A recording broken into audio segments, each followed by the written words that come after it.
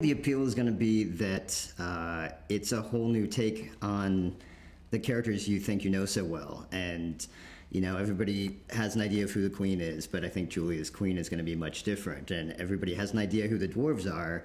And I think while we keep some of the elements of what you think that group of men is, in the bickering and the fighting and the kind of the orneriness of them, there's also a lot of comedy and a lot of lightness, and each character is very individualized, and even though we're a group, everybody has their own distinct personality.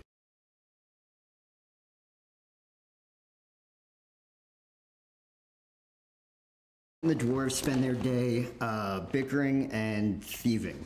We steal from whoever passes through the forest, presumably oftentimes it's royalty, and we have adapted ourselves with these stilts to make us 8 feet tall and quite agile and quite intimidating, and we rob everybody.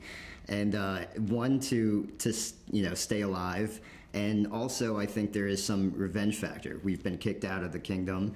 The queen got rid of anybody who was undesirable when she took over, and we certainly fit that category, and she banished us, and so we now, we can't go back to the village and our lives, so we go and steal from people.